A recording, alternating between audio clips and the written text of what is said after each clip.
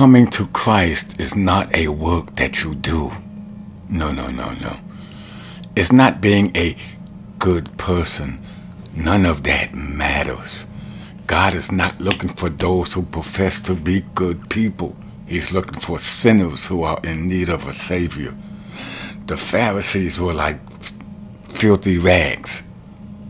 The Pharisees were self-righteous. God said our righteousness is like filthy rags. Christ died on the cross so that we can be righteous through him. There is not one that is good, only Christ, who committed no sin. That is why he was the perfect sacrifice for humanity, past, present, and future. With Satan, there's never any true satisfaction. You can't drink enough. You can't smoke enough. You can't club enough. You can't sex enough.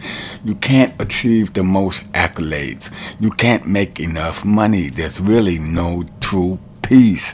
Nothing is ever enough. His promises are empty. Drinking from his well will leave you thirsty for more. Jesus said in John 4:14, but whoever drinks of the water that I will give him will never be thirsty again. The water that I will give him will become in him a spring of water welling up to eternal life.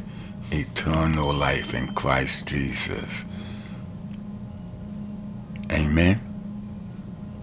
Let the church say, Amen.